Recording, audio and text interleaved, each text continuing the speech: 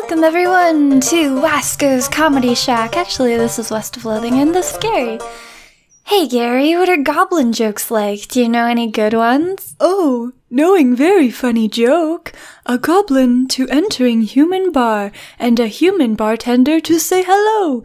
We do not serve a goblin. And the goblin to sing, of course not, you are full of juices. Very funny pun, probably not translating very well. Well, I suppose we're not so good at understanding goblin jokes, so let's see if he'll tell us some human jokes. Hey, welcome back. Ready for some grade A hilarious jokes? Alright, hit me. Okay, so a skeleton walks into a bar, and the bartender says, "Wait, it's a horse, not a skeleton." Sorry. Anyway, after that, the bartender asks the horse, "Hey, why is your face so long, buddy?" Okay. Wanna hear another one?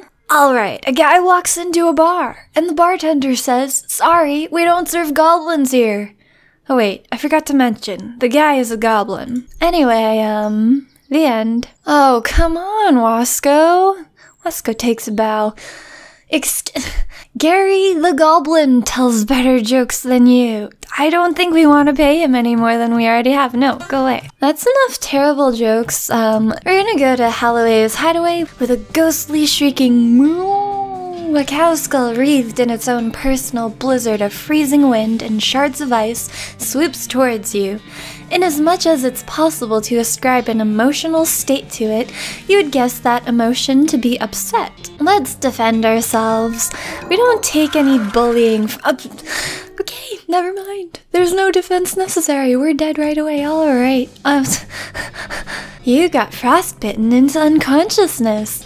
Also regular bitten. Huh. That wasn't very great, but we arrived at our destination nonetheless, thanks to our wonderful horse Sombra. Thank you. Looks to be some sort of shop. Actually, no, let's talk to Gary first. Yes, here being a crazy squirrel man's. There does seem to be a lot of squirrels around here. He is a squirrel shop. You mean he sells squirrels? What for? No, selling two squirrels. Howdy. Name's Halloway. Hab Halloway. Sorry for the chittering. Sorry for the chittering. I ain't seen another person in a long time. That's not surprising. This place is pretty secluded. What do you do here?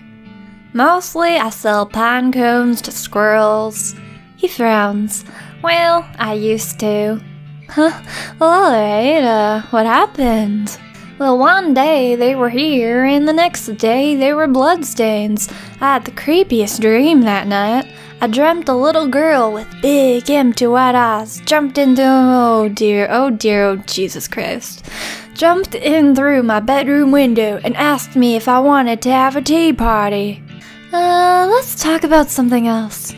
So, the reason that my character is so hesitant to discuss this is because that little girl he was talking about, she's real, and we're the ones who set her free off camera. And she's completely evil, and this is terrible. Let me know what you're selling. Oh. Ooh, clip-on bow tie. You'd never wear this, but maybe you'll find a child that needs help getting ready for a funeral. That definitely sounds like something that would happen out west. I'd be interested in that. I mean, not a funeral, but you know, just obtaining a bow tie. I wish I could wear it. So we found out that that evil, ghostly little girl killed all his squirrels. Is there anything we can do about that, or is that just a tangential consequence that has no bearing on the main plot? Because if so, I would feel really bad, because I just ruined that guy's life. He had this amazing bond with squirrels, and I just took that away from him. Turned them all into bloodstains. I'm having a bad time today. Alright, don't worry about this. We're having a good time. I swear. Alright, we're at the abandoned mine, and I'm not sure what's happening here. This dry washer is caked in dirt. What's a dry washer? I feel like I should know this. Alright, that's nice. We got some meat. There's a shiny thing. Strange silvery crystal. Why don't we take a look? This crystal is silver in the sense that it's silver-colored, but not silver in the sense that it is not made of silver. Thanks for the distinction that I didn't really need. The oil workings are too rusty to work. Let's loose them a little, align it, and write it down. I don't suppose Gary's gonna come with us. He's too chicken to come, and I don't blame him. He's a sweet, sweet creature. I would not ever want any harm to befall him. Oh, hello, snakos. Gonna have to fight these snakes to get through here. Oh boy. So they do quite a bit of damage, and I'm kind of worried. Oh. And rightfully so. I'm pretty much dead at this point. I wonder if we can survive. Okay. I thought that was my bean shield. My bad. Of course we can't survive this. So we progress to the next day. That's not a huge deal. Maybe we'll ask Gary for something we can handle for once. Hooray, your eyes looking much better. Yeah, they looked better last episode. Get with the program, Gary. Yeah, they're looking much better too. What? Never mind, let's get after that Emperor Norton guy. So I guess Gary doesn't understand human jokes. Or maybe I'm just really bad at being funny. That could also be the case. We're gonna do some Breadwood quests because we never finished helping the mayor. I think we owe him that much. He did lend us a bunch of lumber for the railroad, and I feel indebted to him. Hello, sir. Did you manage to get that logging permit yet? Not yet. Mayor glances at the list of problems. Alright, let's help. Take a look at that problem board. Let's see. Oh, maybe we only have one left. Missing mail. Our last batch of mail never got here. We don't know if something happened to the mailman or what. Go talk to Reginald in the bunkhouse. He used to be a mailman, so he can tell you where to start your search. Alright, you got it. Where's Reginald and... Wait, where's the bunkhouse? This is the bunkhouse. Alright. Hello, are you Reginald? Oh, this guy seems very focused on his beard growing. Yeah, I imagine it would take a lot of concentration to will your beard to be that long. Howdy, are you Reginald? Who the are you? Name's Jesse McCree. The mayor's got me investigating some missing mail. Said you could give me a line on where to start looking. Oh, yeah, alright. I gave up being a mailman a couple years ago, but I doubt they've changed the system much. All the mail headed here used to go through a way station just southwest of Loathing, of here. I'll mark it on your map. You discovered a new map location, Postal Way Station. Holloway's pin. Ooh, what is this? A silver lapel pin in the shape of a mining pick with Jumble Neck Mine 1 year anniversary inscribed on the haft. This item goes on your lapel. That's neat. I found your lapel pin, but I'm gonna keep it, okay? Alright, take care. It says Postal Service property, no trespassing. Well, why don't we just go and trespass? Why is there an outhouse in the log cabin? You don't even want to know what bureaucratic processes were involved in the placement of this outhouse. Alright, ooh, let's go through these old newspapers. This cabinet is full of maps, but you have no idea what any of them mean. Maybe you could ask about it at the post office in Dirtwater. Okay, sure. Alright, can we read the mayor's mail? Or Roy Bean's mail? Alright, it's delivered, addressed to his house of justice and jelly beans, so I suppose we're not gonna be too big of a snoop. We're just gonna respect his privacy like a good little citizen of the wild, wild west. I kind of adopted a western accent there when I didn't mean to. I think this game is really getting to me, and I'm kind of concerned, but not really. We're just gonna... Oh, we traveled to the wrong location. That's not great, but okay. There's an El Vibrato machine. Did you not notice that I was in the process of delivering mail? I'm extremely, incredibly, super duper ultra busy right now, and you're not making my life any easier. Why don't you do us all a favor and go down so that I don't have to deal with your BS? Okay, I'm completely calm. Don't get me wrong. I am very calm. I'm just a little frustrated because I don't have all the time in the world. I need to It's like 10 p.m. and I need to get to Roy Bean's house. It's just a lot of things to deal with, okay? I found this letter addressed to you. I don't remember his voice, so, you know. A letter? You hand over the letter, he opens it, reads it, snorts derisively, and tosses it into the fireplace behind him. Thanks anyway. That's his new voice, by the way. Howdy, Jesse. Thanks again for helping me get back all my jelly beans. Okay, I'm thoroughly creeped out. I shouldn't record at this time of day. Gary's been our best friend, our most valuable guidance counselor. Where should we go? Oh jeez, I completely forgot I was looking for the missing mail. What am I even doing? Oh my gosh, what would I do without Gary? Hello, Mayor of Breadwood. Did I find the mail? Did I find the missing mail? I didn't find the missing mail? Oh boy, I'm starting to get worried now because I don't know what to do. Gary, save me. You know, I was gonna give up on this quest, but we've spent way too many episodes just giving up on them. So this time, I'm gonna do this properly. So after you get the info from here and you talk to the dude that we just talked to a little bit back, we got the hint to go back to Dirtwater Post Station and talk to that lady. So that's what we're gonna do right now. Here we go. I didn't know that she was a lady. I thought this was a man. I'm so sorry. Hello. I need some help tracking down some missing mail. How do you mean? What kind of intonation was that? A mail delivery went missing on the way to Breadwood, and I'm hunting it on behalf of their mayor. The local mail station has a bunch of route maps, but I don't know which one I need. Well, that information ain't exactly secret, but I ain't supposed to just give it out either. A delivery going missing is bad news, though. I suppose it's alright just this once. Wait here a sec. Okay, so each map has a code number on it, you see? Based on region and direction of travel. She explains how to work out the code you need and gives you a cheat sheet for reference. Alright, that's great. Postal code sheet. That was a struggle to read, alright. This should help you find the right map at the Postal Service way station. Alright, so what we want to do now is head back to, where is it? Postal Way Station.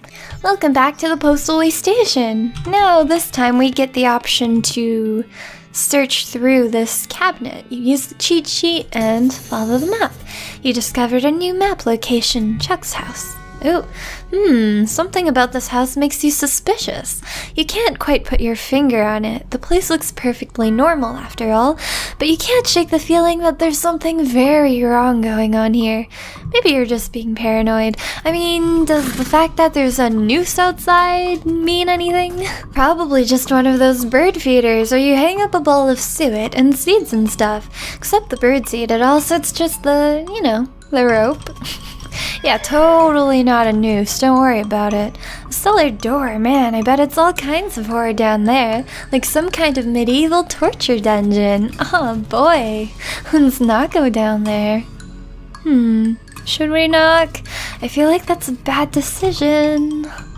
If you're suspicious, you don't want to notify people that you're here. There's also some unmarked graves here. I don't feel like that's a good sign, but hey, if he was trying to hide the bodies, I guess he wouldn't mark them at all. The door creaks open and you step inside the house. The interior is an absolute nightmare. The walls are covered in rusty chains and hooks, as well as a variety of wicked-looking knives and shears. A man of indeterminate age and slightly hunched posture grins widely as you enter, his eyes gleaming. He's standing near a large puddle of blood on the floor. Awesome. Hello, my name is Chuck. Welcome to my little blood and breakfast. Your what? Blood and breakfast. Oh, sorry, I have a lisp. What kind of lisp causes you to say blood and breakfast? A lisp? Yes, it makes a lud sound like lud. A bed and breakfast. I see. People also tell me I emphasize words oddly, but I don't get that at all. Excuse me? It's literally a medieval torture chamber. All you need is that board where it stretches your limbs and... Okay, there's a lot of blood on the floor here. Let's ask Chuck about it. I can't help but notice you have a giant pool of blood on your floor. Blood? Oh, no. I can see why you might think that, as this is certainly your blood, like blood. But this is tomato soup. Tomato soup? Yes, I spilled my lunch. Very clumsy of me. I was just getting started cleaning it up when you arrived. I see. Let's take a look at his cooking station. There's a kettle, still hot, little pantry, that's cute. There's nothing very unusual, but you do notice 2 jars of tea leaves labeled Sleep Time and Earl Grape. That doesn't sound good, does it? It sounds like okay, I won't say it. Kind of drugs people and, you know, does stuff. This is a large collection of steel chains and hooks, as well as knives, shears, and other bladed implements. Everything is covered with rust, or possibly dried blood, or possibly both. You know, I don't feel like that's very sanitary, even if it was for cooking food. Like, either, you know, your meal gets tetanus, or you eat rust, neither of which are very pleasant. Aha, you've noticed my collection. Yeah, it's very dramatic. It all belonged to my father, and his father before him. They were butchers. And you? I do a little bit, but not professionally. I broke with family tradition to run my little blood and breakfast. Oh, let's go through here. Ooh. Sorry, that's private. That's my blood room. Your what now? My blood room, my bedroom. Oh, right, gotcha. You know, this guy has such a weird lisp. Chuck is staring at you. You notice that his left eye has a tendency to drift sideways as he stares, and then resets when he blinks, which is not often enough. Let's have a little chat. Hey, excuse me? Yes, how can I help you? You said you're running a bed and breakfast here? That's what I slid, yes. Could I have a look at the guest room?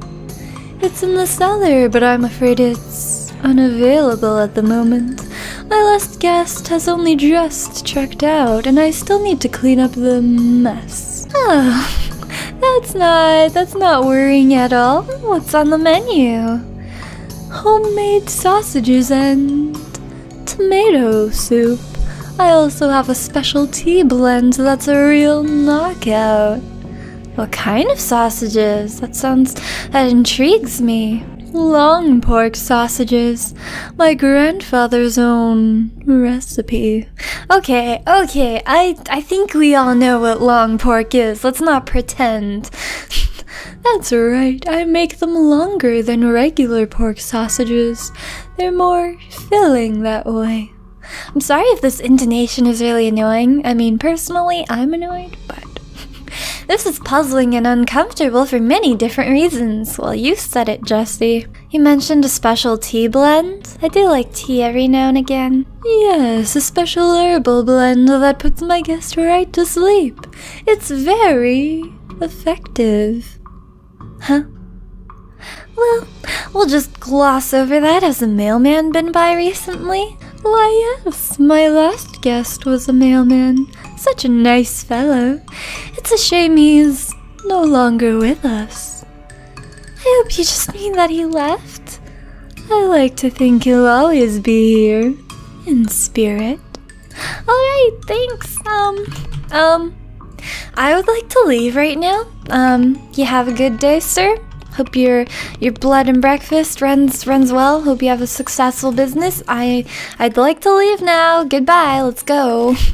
Okay, well, it turns out being a big coward lady isn't gonna help the situation. So we're gonna man up, be brave, and check out what I'm about to do. We're gonna switch the labels. You surreptitiously swap the labels. Chuck doesn't seem to have noticed. Maybe because he has that lazy eyes. He's probably just drifted off. Oh, then anyways, we switch the teas. Let's see if he can serve us some tea and, you know, get bamboozled. Oh, that reminds me. I left the kettle on. The water should be boiled by now. Would you care for a cup of tea? No thanks. I'm good. Chuck pours himself a cup of tea and sips at it while staring at you. After a bit, he starts to look drowsy. Oh my, I'm coming over all sleepy. Perhaps I should get my chloot down for a few minutes. It has been a long day. Please excuse me. Okay, well, let's see if we can go into this back room. Oh, whoopsies. Ew! Nice tiptoeing animation. Can we steal the key off of him? Guess it might be in his dresser. Alright, so let's steal this key and get into that basement. We'll find out what's going on here, get to the bottom of this freaky postal theft mystery. Doesn't look nearly as horrific down here as you expected. Unless you're particularly horrified by an unmade bed. Oh, that's exactly my worst fear. Books left by previous guests. See if there's anything good. Ooh, that's a lot of great books. I'm hyped. Let's grab this blank postcard. We've got so many postcards. And the missing bag of mail. Alright, so apparently Chuck hasn't done anything nefarious down here. He's just a bit of a creepo. As you're climbing out of the cellar, a mailman approaches you. Oh, thank goodness! You found my mail! This mailbag was yours? Yeah, I've been stressed out lately, so I took a day off and rented a room here for a sort of mini vacation, and now I have a completely different voice and accent, don't worry. Chuck's a great guy, a little weird I guess, but real personable, and his cooking is great. The tomato soup and those great big sausages, his tea did wonders for my insomnia too. Aww, apparently he's a really sweet guy. Okay, I'm sorry I misjudged Chuck. Did seem pretty effective. Anyway, I forgot my mailbag and I wasn't sure where I left it, so I've been retracing my steps for ages. Thanks for finding it. Sure, no problem. Here you go. The mailman walks away with the bag over his shoulder, whistling a cheerful tune. Well, that's sorted, I guess. Do you get the pun? That'd be really awkward if you didn't get the pun, cause then I just laughed like a total weirdo. Alright, let's head back to Breadwood, see if the mayor's forever grateful to us. Hello, how do you feel about the mail problem? Any sign of that missing mail? Of course. Excellent, I hope there's a new... Oh, I forgot his voice. Excellent, I hope there's a new issue of Mayor's Monthly. Sounds informative. Mayor glances at the list of problems posted. There's more problems? This is ridiculous. You read the list of Breadwood's problems. Stalled logging permit. Whole swaths of forest are still standing and we can't chop them down. Bad lumber deal. We're giving lumber to the railroad company for like no meat at all, and that's bad. Last time a mayor let this list get over 3 items, we chased him out of town with his breadstick nailed to the top of his head. That sounds painful. Excuse me? Whoops, I just jumped into more dialogue with Gary, but hey, we love the guy. Hello, a town. This place has seen better days. I guess towns come and go. Oh, a nomadic lifestyling? But these houses are looking a heaviness. What? No. Just the people move away. They leave the houses here. They are wasting a perfectly good houses. Well, he's not wrong, but you know, he's not right either. Alrighty, my friends, this will be the end of the episode. Thank you for joining me in my quest to help the mayor, and next time we will finish our job. But we will finish helping the mayor by getting back his building permit, which these ghostly dudes have you know, kept away from him. See ya, wouldn't want to be ya, unless you're Gary. I would totally be Gary, but only for a day. I wouldn't want to be Gary forever, you know? That'd just be too much.